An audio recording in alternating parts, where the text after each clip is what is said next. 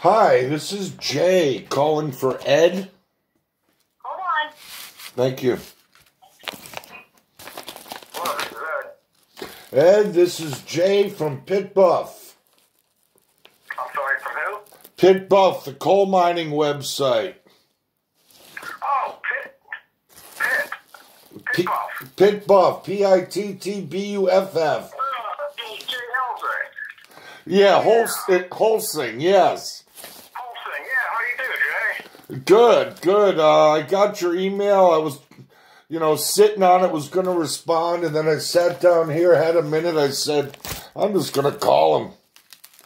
Yeah, I got tied up and I've been working on all this history on this whole area, and I started putting it together. I'm trying to get, I'm like, I'm just going to start putting it together a little bit because it's way too much to even try to tell people. So I just basically touched on some basic points on my site, but I've been building, it's basically a history center. I've built my garage, it's in my parking lot here. No kidding. It's probably about, I don't know, it's a building 16 by 16 or something, but it's right at the entrance to the coal mine, which is open. You can see back in the mine. Wow. I got hundreds of bottles and stuff that will come out of the entrance of the mine. There's still some in there. But this mine actually ties into Ivill, ties into Black Diamond, ties into Cattsburg. They're all tied together right here. Yeah. And I'm curious, those in the family line, we call it, we say Ivill, it doesn't matter. I'm curious why you have an E on the end of it on the website. On the end of Ivill? Yeah. Because some of it is spelled like that. Some of the spelling in town is spelled like that. Some of it's not. I think it's just the way the paper spelled it, or it was just the misspelling, I think, on the part of locals. Basically. Yeah, okay. I was just curious because it's a family name. I'm descended from the Ivills. Correct. And I'd never seen an E on it, but things change over time. Yeah, I've noticed there's quite a few spelling mistakes through here on the maps and stuff, and through some of the history stuff, I noticed that they did misspell a couple of the names and stuff. But Ivill is a huge name in town here in Monongahela. Pretty much the whole town was founded on it. So. Yeah, I've done my family tree is the Ivill line is huge in Monongahela. After they moved over from Greenock in the late 1800s, and that's pretty much where they still are. Oh yeah, I'll bet. Yeah, it's a small valley. We didn't go too far. I noticed the Joneses originally we lived up on Victory Hill here, right up the street where my parents live. There's a street up there named Jones Street. Yeah, wow. And then they moved. They had the mine right up the street from me here, which was Victory Hill. There's a mine right under there that it changed name to Hutchison Hayes, but that was part of Jones's. And then Jones ended up. There was a big connection with the Herron family. The Herrons came out of Pittsburgh. They were one of the founding families of Pittsburgh, and they came and started the lumber business, cutting trees down, made a bunch of money in that, and then they started getting into the coal mining and banking business.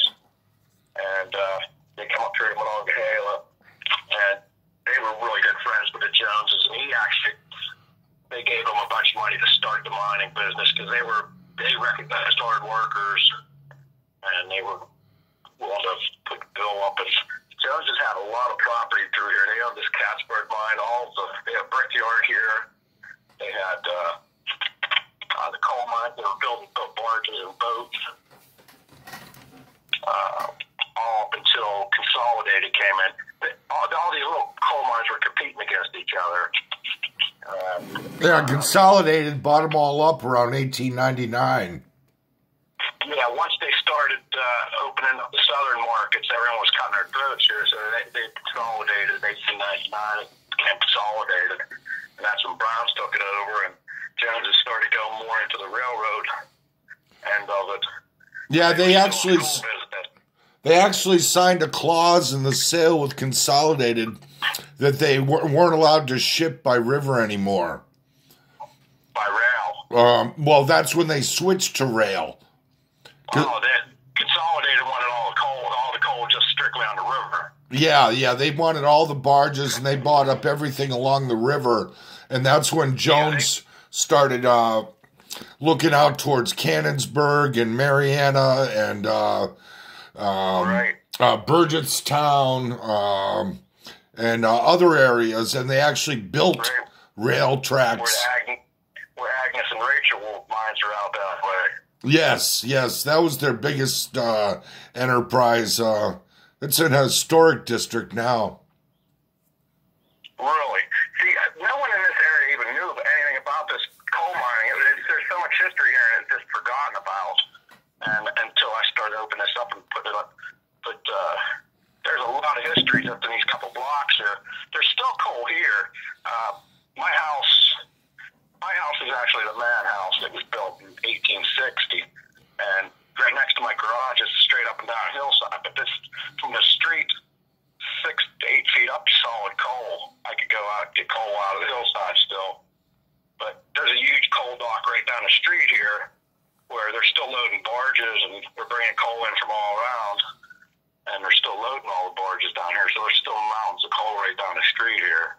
So it's still a really big area for coal in the area here. No kidding. Yeah.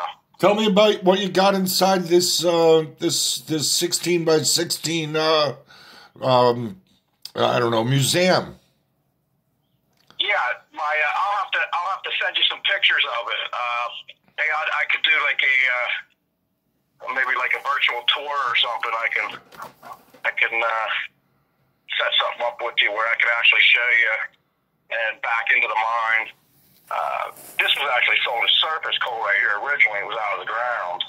And until 1840, they started digging drift mine and going straight back into the hillside. But like the Herron, matter of fact, the guy that lives in the William Ivill Jones house, he's supposed to come here this afternoon. He's an electrician. He's supposed to come here. I'm meeting him with a little bit, but he actually lives in the William Ivill Jones house down the street here, and it's the biggest house in Cattsburg. Yeah, he was a dentist, or the Ivills. There was a dentist there, but I do know that they started naming their kids with Ivill and Jones, and because the families were so tight. Right, and Herrons too. They added the Herron name into them too. They were all because those families were all really tight together. They were also with the Browns in Pittsburgh also. How do you spell Herron? Herron. There's some stuff on my website about the Herron.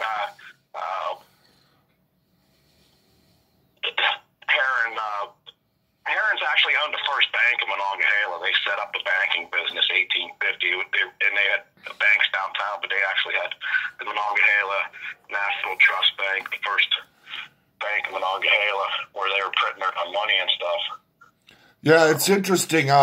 Some years back, when I first started doing my research online, I friended, not like Facebook friended, but made friends through email with a J.P. Herron from Cannonsburg, who sent me all sorts of stuff. He's passed away now. But I did not realize that his line was involved with the banking and with the money and with the coal. Yeah, they're the one that they basically financed everything. They recognized the hard workers in the area, and they were willing to put up the money, and they actually became part of the businesses too. They actually ran like the financial section of the businesses, and they put family members into the businesses. Interesting, yeah. Well, Jones. Matter of fact, the William Ivill house that the guys come up here today, that was actually when William Ivill died, he sold that house to Matthew Herron, and Matt Herron lived in that house after William Ivill Jones. No kidding. I know Jones was a hard worker. I've read some things about where he would sleep on the barges in bad weather to make sure they wouldn't sink, and he would bail them all night long before shipping them out. He was not a millionaire to begin with. It took him many years. Right. They actually had a small house up here on Victory Hill. They were just ordinary townsmen, but he made his fortune in the coal business here. Yeah, he was involved in the town politics, too. They all were. Yep. Seems like all of them were also involved in the politics. That one Herron, matter of fact, he got out of the banking business, and he became the mayor of Pittsburgh, and his son took the banking business over, which really helped these guys out here. But yeah, they're all intertied, and they were a lot of politicians through them, between Browns, Joneses, Herrons. Yeah. How old are you, Ed, can I ask? Pardon me? Can I ask how old you are? I'm 56. Okay, I'm 59. We're the same generation. I kind of grew up with the history. My dad actually has an archaeology, a doctorate in archaeology, so I was kind of growing up with it, but I really had no history in it until I moved here and I found out there was a mine in my backyard. The tree started sinking, and it collapsed 8 feet straight down, and I'm thinking, oh, great, is my house going to collapse in the mine? So I started doing all this research, and the more I did, the more I found out. It's like, holy cow, I put that website together, and the Historical Society called me up. They're like, holy cow, can you come and give a speech on this? No kidding. COVID hit and everything from 60%. But in the meantime, I built this whole building. I set it up, and boy, I got a hell of a collection in here, too. It's a lot of history. I do a virtual tour for you. Yeah, I've never been out that way. I live in Massachusetts. Our family moved out here in 51 from New Jersey, but originally from Canonsburg. All my work has been through contacts and, the internet. And I buy old history books and, wherever I can get information is how I started my website. And I get emails. I get emails from all over the world, probably 20 a year. People wanting to find information on their ancestors and, do I know anything about so-and-so who was killed at this mine? And then I found a lot of cousins. People are like, my name is Ivill. My name is Holsing. My name is... Jones, how are we related? And wow. So it's been 20 years I've been at it online, and before that, I was using microfilm. Right. Back in the dark ages. Right. Yeah, I actually have a wood plane from Cattsburg mine. It's stamped Cattsburg on it. Really? I have a lot of stuff in this museum. I have everything on it. I got kind of old maps on all that whole area. I got every kind of tool that they used and lighting stuff, and there's just so much history right here in this area. It's unbelievable, and it's just totally forgotten about. No one knew anything about it. Yeah, it takes guys like you, and me. You're more hands-on. But to keep the history alive, I guess, is the way to put it. Yeah, I'm trying to get it back to where everybody knows about this again. And there's just so much history here. We found a scrapyard.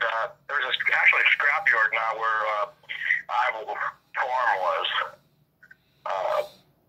and there's still remnants of the tipple on the banks there. The concrete remnants are still there from where the tipple was, and there's still a bunch of houses down Cattsburg, the old miners' houses from it. The laundromat was actually Jones's laundromat also, and it's still there. It's not a laundromat anymore, but it was Jones's steam laundry.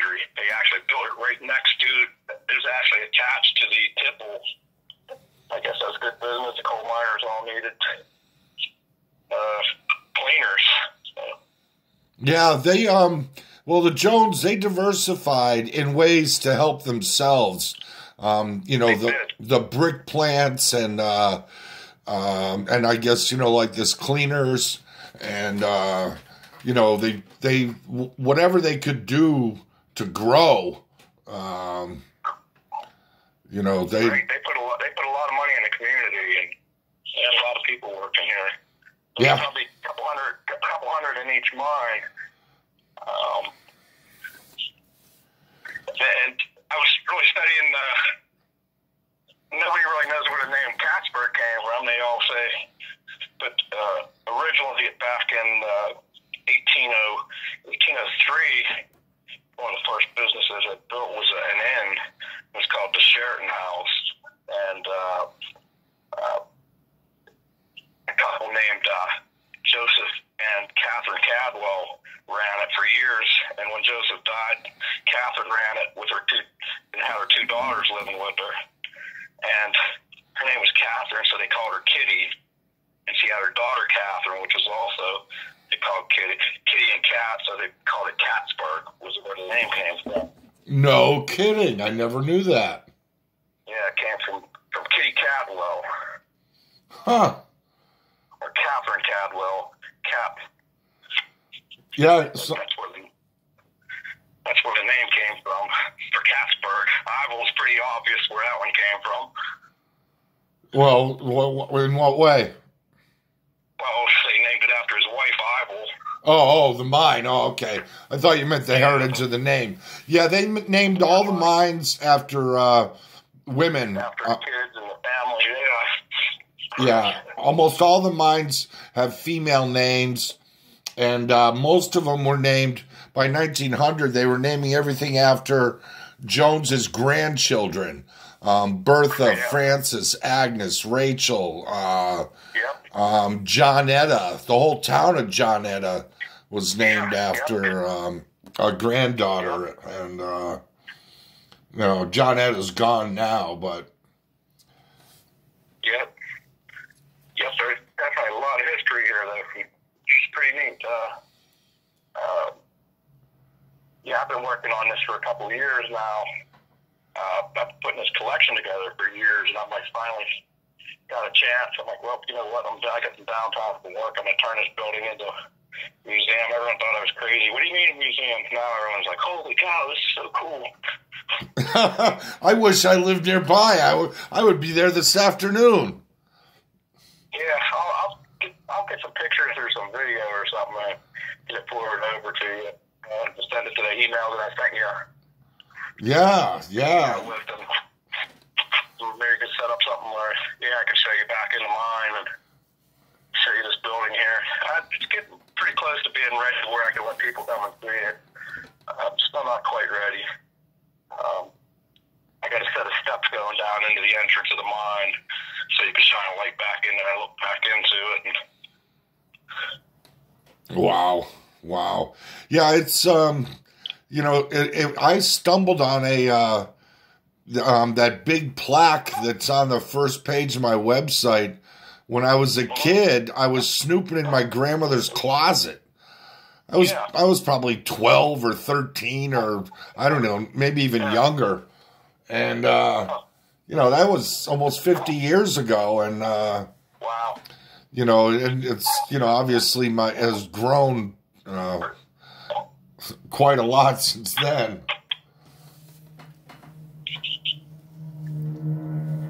But go ahead. I'm sorry, go ahead. No, the car was going by here. I'm out on the street here. Oh, okay. That dog is barking. Yeah, this is, all of these little towns in this area were all just little coal mine towns. That's probably what established them all, with the access to the coal. I'm probably only a couple hundred yards down from Ivill mine where the entrance came out.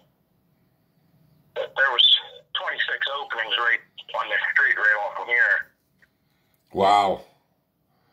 Wow. Yeah, the whole town was based on that. And, Western Pennsylvania, Virginia, the whole area, well, to this day, but, that's what put them on the map was, when they found the scene was, hundreds of miles long. Oh, yeah, followed the whole length of the river. Yeah, it's actually exposed out of the ground, like I was saying, right next to my garage. You can actually still pull coal out of it. Incredible. Yeah, because Jones came over before the Civil War, but he was a blacksmith. But blacksmith is a good job to have if you're going to be in the coal business. Oh, yeah. Because you're going to need to manufacture things. You're going to need to build things. You're going to need... you're going to have to be equipped. I can't even imagine what it was like day to day. It was like, okay, we need to do this. We're going to have to make this. My great-great-grandfather Holsing has a patent on in the U.S. patent for some sort of steam pressure pump related to coal mining. And, these guys were inventors, too. I'll have to look that one up because there's actually quite a few patents right through here, all related to the coal. Where Ivill's farm, or where the Warren farm, where it comes out of Ivill, that whole farm was turned into a whole big, huge industrial complex, making just parts for the mining, the fans, wheels, handles. They had huge machine shops and forges and boundaries all like a mile long here. It was all set up just for the mining business, but that all burnt down in 1911. That all burnt. Mm-hmm. That was the end of that. Yeah. Fires killed a lot of history in every aspect of any business over the years. Historical buildings and all sorts of different things, and including the mines. There was a big empty field when I first moved here, down right at the beginning of town, right after the bridge, and I always wondered why it was empty for so long. But that was where the Cattsburg mine, where their gob pile was, but that's where the fire was burned underground. And I wondered, nothing ever really grew there for years. It's finally got some trees growing up in it now, but it was always kind of a big gob area. Yeah, they actually diverted the stream down into the mine when it caught fire in Cattsburg. There's a big ravine comes down the hill. They channeled the whole stream into it and cut it off. Oh, to put out the fire? Well, they let the fire burn, and they just cut it off, and then they moved the entrance down a couple hundred yards down. The Ivills, they both shared the same tipple. Yeah. Wow. Yeah, it's... It probably burned for 60 years at least. Yeah, I did a little research on there's a town out there where it's still burning. That's Centralia. Yeah, I knew it began with a C. Yeah, and they actually had to evacuate the whole town, and it's just... Yeah, they had the whole town moved, yeah, it's still burning. Wow. Yep. The hill on the other side of my house over here, it burned for probably 60 or 70 years, too, where the Black Diamond mine was. Wow. They fought it from probably 1930s up to 1980 when I moved in here. It was still burning. They called it Old Smoky. Huh. And could you actually see smoke? Oh, yeah. Smoke would come up out of the ground, up on the hill, top of the hill of smoke. Everyone, all the locals called it Old Smoky. Wow. Yeah. Yeah, I was also involved a couple of years ago in Mariana. A woman there contacted me to have a plaque put up. One of the disaster. Yeah, a state historical marker. I want to get out there and see that too. But yeah, rich history out there of hard-working men. Big explosions. They had a couple of really big explosions. Rachel and Mariana. Yeah, another thing I found using the newspaper site was, I guess Jones fired somebody in Monongahela. This is the late 1800s. And the guy showed up at his house with a gun. Really? Yeah. And, yeah, they didn't play around. No, this was, this is sort of the Wild West type days, the late 1800s. And Jones, I guess, kicked him right off his front porch and told him to get the F out of here. And I don't know how it was all resolved. It obviously went to court. I can imagine with Jones and Ivill and all these people must have had lawyers working fairly often. Oh yeah. They had a lot of lawyers back then. Yep, just as many lawsuits back then. I'd like to see a big history on quite a few of them. It's right across the river is the dividing line in between Washington and Allegheny County. Mm-hmm. Allegheny County being on the other side of the river. And when Monongahela was set up, the only police in the whole area were on the Monongahela and the Washington side, so there was no law on the Allegheny side. So they had a little town over there called Hell's Half Acre because Pittsburgh was the nearest police department. That was way far away, from 20 miles to get here by horse. So it was basically like a free for all, bunch of speakeasies, and that's where a lot of murders and everyone went to get drunk all the time Sundays. And it was called Hell's Half Acre, right across the river from Casper and Ivill. No kidding. Now, was there a ferry to cross? How did they cross? They had a bridge. Actually, the ferry was Parkinson had the ferry, but in 1832 they built a wooden covered bridge. So they had a wooden bridge right over to it, and that bridge burnt down, and then they built another bridge, steel bridge. But 1830s they built the wooden covered bridge though. So it was because the national turnpike that went from Washington to Pittsburgh, and that was part of the turnpike. George Washington crossed there. They had it for the troops to cross. No kidding. Hey, here's a question for you, because you're a local out there. I pronounced it years ago. I used to pronounce Greenock as Greenock, but now I'm finding out that the Scottish town is called Greenock. How do you pronounce that area? Well, everyone around here says Greenock. Greenock, they do. Yeah. Okay. Yep. Just curious, because that's where the first Holsing landed in 1840. And then Jones came a few years later, and then Ivill came, and then they all married each other. Yeah, I see a lot of these people, a lot of the neighbors around here all intermarried, and I was just looking up some history this morning, and I saw a couple of names of Joneses. There's the daughters, everyone. It seems like they were all important business people that they all intermarried with. Well, I don't know if they were all. Well, you can imagine it's not much different today. You're a wealthy father. You don't want your daughter to marry some schlub. Right. A lot of them are kind of prearranged almost. Yeah, and they knew each other. They probably had picnics and barbecues. The parents played cards together. They lived near each other. A lot of convenience. Yeah, I've got stories of them down here. They were someone called the magistrate on them because they were playing cards on the Sabbath and behind the coal mine down here. Really? Yep. You're not allowed to play cards on Sunday. Yeah.